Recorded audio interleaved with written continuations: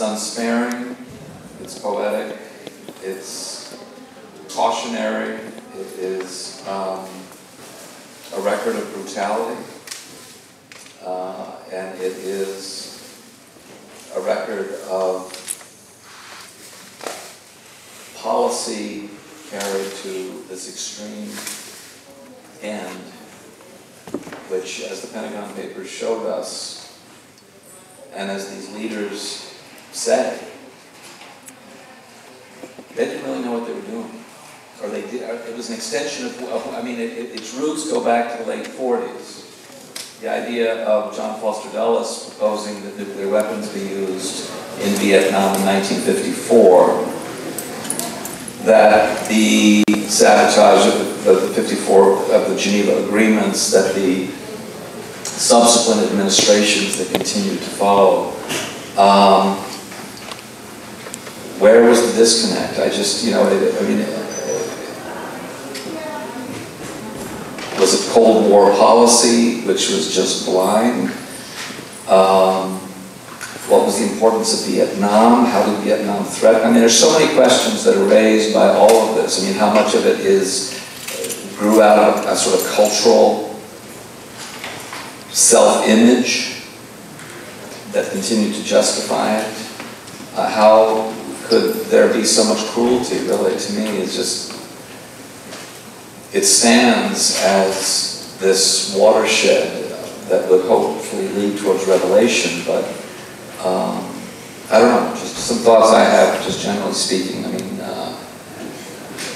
of course, we know recently, in 1968, Lyndon Johnson, after he decided not to run for re-election, did commit himself to trying to move the Paris peace agreements forward to a resolution.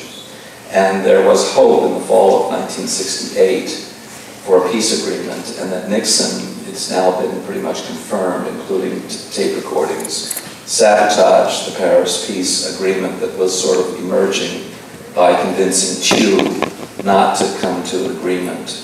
And that Johnson confirmed that information in late October leading into the election, and was advised by Clark Clifford, among others, not to go public with it, because there was an assumption that Nixon was going to win the election, and they didn't want to hobble him in his efforts. But it's also true that Thieu, by having collaborated with Nixon in this sabotage of a peace initiative, held cards over Nixon that made it harder, in fact, for Nixon even to extricate himself as things continued. But a new twist on the history of that period, which caused the war to continue then into 1969, 1970, 1971, 1972, peace agreements in 73, and sort of a petering out of the war in 74 and 75. A lot of additional war resulted from that. I don't know, I'm sort of free associating here, Peter, but why don't you, and we should hear from the audience, but... Well, I think everything you just said is not only true, but it's worse than true. It's disgraceful. And, you know, when people start to think, and governments kind of don't want us to think, then we're going to want freedom. And governments also, when they make a policy, a war policy, you're not free anymore. And it becomes very dangerous. And of course, when you're in combat, of course you're not free. You've got to follow what the officer tells you to do. But this is the thing that discourages me the most about right now, is that we have a government that does not encourage us to think. And part of the attack on the press is, you know, don't think. As bad, I mentioned this yesterday, but as bad as the president's acted towards the press during that time, and Kennedy didn't like the press, Johnson did, Nixon hated the press, they never called it fake news. So what we're getting now, I don't mean to get away from the film, to talk about the film, I'm happy to talk about the film, and all that has followed from that. But right now, we're in a worse fix than we've been in 50 years. Right, and it's different, it's modern, it's, I mean, the areas of sort of disintegration of democratic practice are of new areas, different areas. Decades of policy towards the environment is being unraveled, decades of policy for social service, you know, likewise. Foreign policy just seems sort of by the seat of the pants, I mean, to a certain extent, but... Well, except that we have a president who likes dictators. So, I just have to pay a little tribute to Jay, because he was working, and I started to talk about this in my introduction, but I mean, he worked for the Ellsberg-Russo defense during the trial that I was not able to make the film about, so I made the film you just saw instead. But I think that was a great thing for you to do. Yeah, cool. I mean, I got very caught up in the war. I mean, that was a full-time occupation of mine for like 3 or 4 years to oppose the war, and I actually testified before the Senate Foreign Relations Committee when Wolf Fulbright was the chairman, and we saw Fulbright in the film talking about Vietnam. And it was, you know, we were there to commit civil disobedience. I mean, I was one of the leaders of the May Day demonstration, 12,800 people arrested, biggest mass arrest in American history, blah, blah, blah. Nobody thinks about it much. But I testified before that, and we were given a hard time by the senators. You know, why are you here, and what's this all about? And I think we gave decent testimony, but there was a real edge to the encounter. It was, you know, George Aiken was one of the senators, it was Hugh Scott, it was Chuck Percy, it was Jacob Javits, it was Fulbright, it was, you know, and also a different sort of breed of senators from that period. After the hearing, when we'd been given a hard time, Fulbright came up to me and he asked me to stay for a moment. He came up to me and he said, he said, what you're doing is so important. He said, I only wish that the students under Hitler had responded with the same spirit of resistance, because what you're doing is equivalent to that. To which I said, well, why did you beat us up so badly when the cameras were running, we were giving the testimony? And he just said, just take that with you, you know. And I was surprised, because publicly he made no expression of support for what we were doing, which was committing civil disobedience. Unfortunately, nobody got hurt. It was an effective action, I think. But privately, he had a different point of view. And similarly, and this is the last thing I'll say, and I want to, we should open.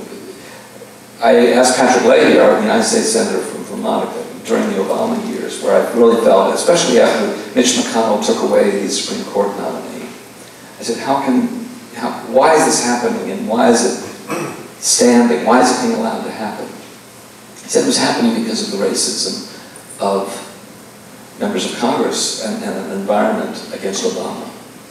But again, it's not something that was ever brought publicly into the discourse. Anyway, I don't know. So there's that whole aspect. Yeah. In the back row, yes. Yes, you. I'm sorry, is it Anne? Yes, that is Anne. That's Anne Freund, who was very much involved with this period of time. Yeah, Anne. I saw this film when it first came out, and was tremendously moved by it, and especially relieved that finally there was a whole sort of visual story about the nature of the war, the origins of the war, the impact of the war on Americans and Vietnamese that we've been talking about in the anti-war movement. Looking at it now, almost 50 years later, I notice how little there is in the film about the anti-war movement.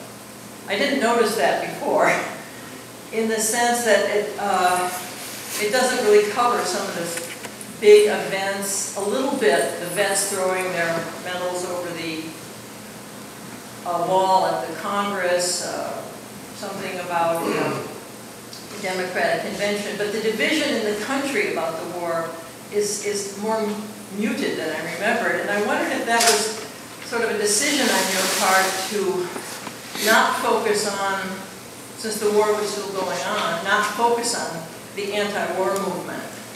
Yes, it was a very conscious, deliberate decision. I really wanted to focus on the war movement. If I could make a film about Trump, it wouldn't have anybody in this room in it. It would only be about the Trump people. I want to get in, you know, to Scott Pruitt, thank goodness he's gone, Carson, Betsy DeVos. That's who I would want to have in my film. So, no, I didn't want the anti-war movement in the film. I didn't want to be preaching to the converted, to the choir. I really wanted to show the people who, everyone in the film that I interviewed was pro-war at one time or another. Now, Ellsberg, who had been a Marine in Vietnam, he turned against the war. Clark Clifford finally turned against the war. But everyone had been for the war or fought the war at some time in their lives. That's what I wanted. I understand that the anti-war movement deserves its own film, deserves a great deal of credit, but that wasn't what I wanted. I wanted the pro-war movement, and to show what that led to convey the experience, if I could, of what it's like to be at war, to want the war, and then to see what happens to the country as a result of waging the war. I couldn't help but think about the Nuremberg trials and the principles that came out from that era. And the fact that there was never, in my memory, there was never any serious discussion about what you so clearly point out as criminality and attack on civilians that would seem to violate the Geneva Conventions and the Nuremberg principles. But I don't remember anyone ever talking about that. And I just wondered if you have some thoughts about it. Well, Telford Taylor, who was one of the Nuremberg, as a young lawyer, one of the people at Nuremberg, Prosecutor, U.S. prosecutor. Prosecutor, yeah. He was very much against the war in Vietnam, and yeah, I mean, there could have been trials. We could have had all kinds of recriminations against the people who led us to war, who lied. I mean, people like Rostow. I don't know that that would have done the country a whole lot of good. But happy to hear that point. And I'm happy to hear the point about my not giving any real screen time to the anti-war movement. And if that's a criticism, I accept it. That just wasn't the film that I wanted to It's make. definitely not a criticism. I just didn't notice it Yeah. before, and now I'm noticing it. And now I understand. I suspected that was going to happen now. I think I was thinking hearts and minds.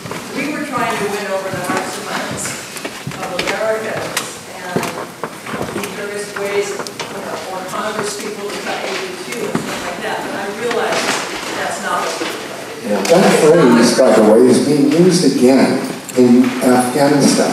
I didn't know that until I read the New York Times Magazine a couple of weeks ago, which is a whole story about the Army. Telford Taylor, who was a chief prosecutor of Nuremberg, actually went to Hanoi, went to North Vietnam right during that 1972 Christmas bombing on a delegation with Joan Baez. He was teaching at Columbia at the time. I actually interviewed him when he came back, and he was very clear that the war crimes that had been committed in Vietnam should be prosecuted, but that there was no ability to make it happen because, I mean, in World War II, the Germans were defeated, and therefore there was the ability exert some accountability in that situation. He said that there was no way, there was no mechanism to bring accountability to it. Now, more recently, we were dealing with the issue of the International Criminal Court in The Hague, for example, which is an arm of the UN, a justice division. Slobodan Milosevic was prosecuted there for crimes during the Serbia-Bosnia debacle in the 90s. But the United States does not subscribe to the International Criminal Court either. I mean, because that raises questions about if Saddam Hussein, for example, was a criminal and guilty of war crimes or crimes against his people or whatever, why was he not brought to The Hague to be placed under trial there as an alternative to 12 years of war? You know, Assad has been named by the International Criminal Court, for example, in Syria. Why has there not been an effort to apprehend him and take him to The Hague? You know, could this serve as a deterrent to criminal behavior in dictatorships around the world, A, and B, prevent instead this massive suffering and massive war that takes place? Why can't the world unite, world leaders unite in demanding, you know, an alternative to this mobilization of combat? And those are just two examples. Assad out now, Gaddafi was also under indictment by the World Criminal Court, and again, and that was not a protracted battle, but nonetheless, he could have also been taken. He was under indictment by the World Criminal Court. The fact the United States does not participate, to me, because there are 132 nations that are signatories to this.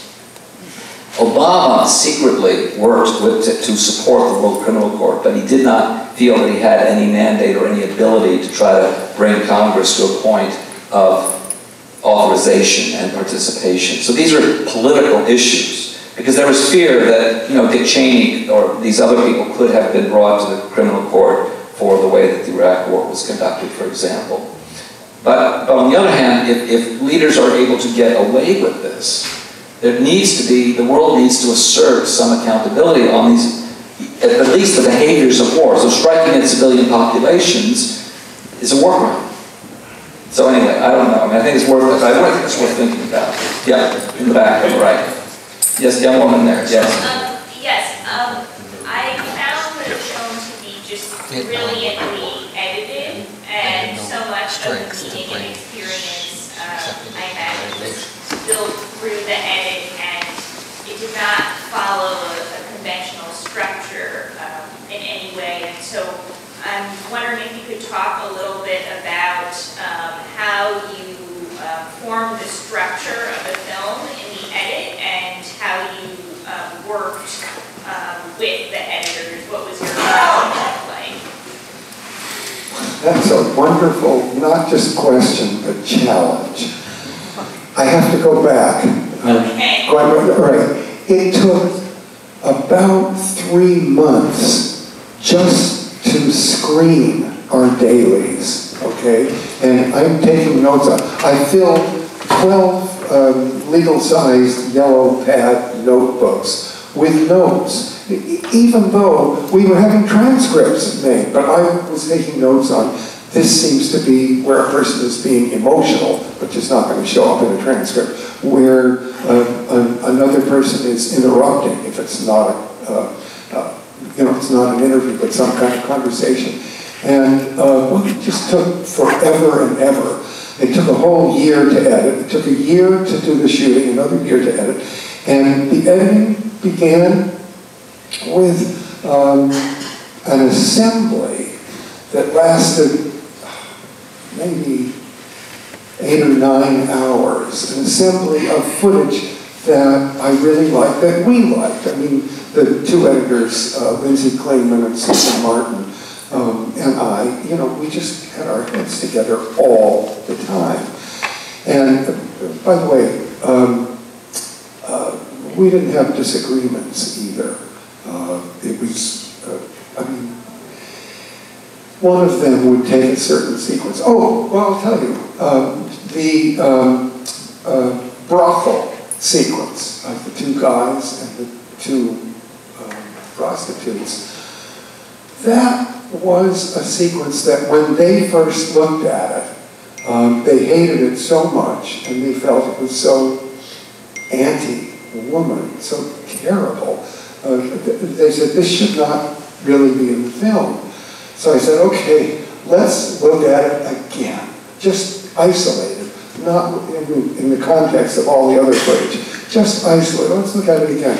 Well, by the end of our looking at it again, which is about 40 minutes of film, about 4 magazines of 16mm film, they had an argument about which one of them was going to get to cut it, because each of them wanted to be the editor of that particular sequence. In other words, they then felt, no, this is not anti-woman. What it is it shows what horrible people men can be.